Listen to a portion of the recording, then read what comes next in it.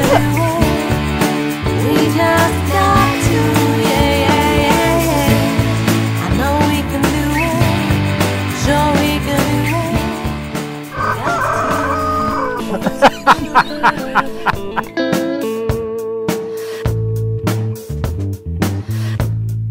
been a good start to the morning weather-wise, and now it's just starting to drizzle, so I can't film out here for very long because electric equipment and rain, not such a good combination.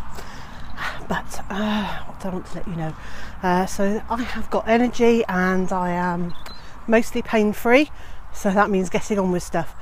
And so this morning I have put out all the pallet collars next to the beds that are waiting to have them made, and measured up at the end of this new fence by the duck enclosure to see how much space we've got for a gate. Now, if I cut down this pallet and lower it in height and make it a bit more secure, I can fix it to the gate post here. That can become the support section for a gate. So this morning I have spent a useful half hour changing the frame thing that we had from a pallet into a gate. So I've added in this bar and the two cross pieces, and it just fits perfectly into the space that I had thought it might be able to wriggle into. And on Sunday, two of the little ducklings, well, the big ducklings, are going off to their new home. Only about 5 miles away, so they're not far, and which means that there'll be few enough ducklings that we can actually put them all in with the older ducks, and they can all be integrated together in the one shed. Now, the good thing about this for me is it means that I've only got one shed to clean out on a twice weekly basis, and although it will be jolly poopy, one shed is still better than two. And actually the house that the ducklings are in, it's not an ideal house for ducks at all. So over the next year I plan to create something that is more appropriate for little ducklings than that chicken house, which is actually really difficult to clean out. Anyway, so that's for the future. The other thing that's happening is that later on today, in fact just in a couple of hours time, Squeaky 2 is going off to a new home where he will have his own harem of girls, and hopefully will produce lots of lovely Cream Legbar babies over the next few years.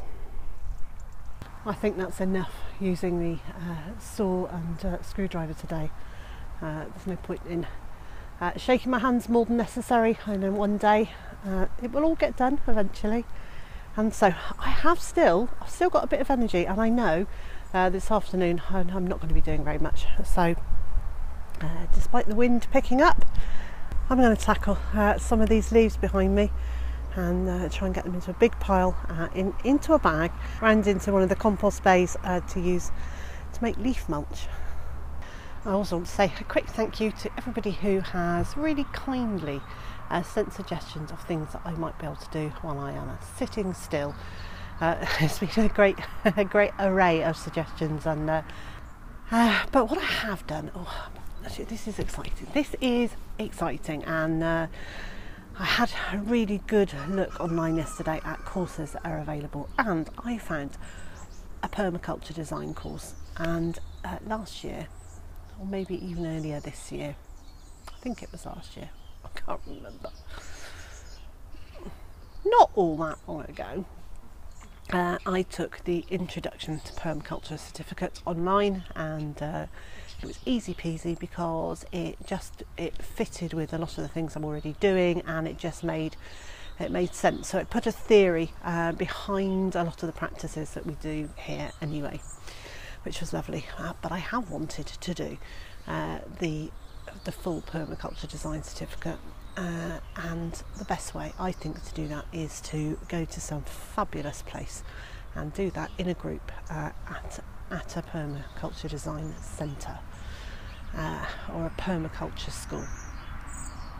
But two things: A, don't have the funds to do that. B, travelling becomes really difficult, and C, so 3 things. I don't really want to to be away from the homestead for very long. I was about to say at this time of year, but at any time of year actually. I just don't want to be away. Don't want to stay away somewhere. So that would be the best way to do it, but I've kind of ruled that out for myself. And so I have found the Permaculture Design Certificate online, the full 72-hour course free of charge. And I'm hoping that there's a certificate at the end of it. And if there isn't, it doesn't matter. It's absolutely fine. I will have done the course and I will understand more. I'll have a better understanding of all those principles behind permaculture and all the theories and the practical steps to do a good permaculture design on a property. So that's an exciting thing. So I am going to leave the link in the information below about that course, so that if it's something that interests you, you can have a look at that too.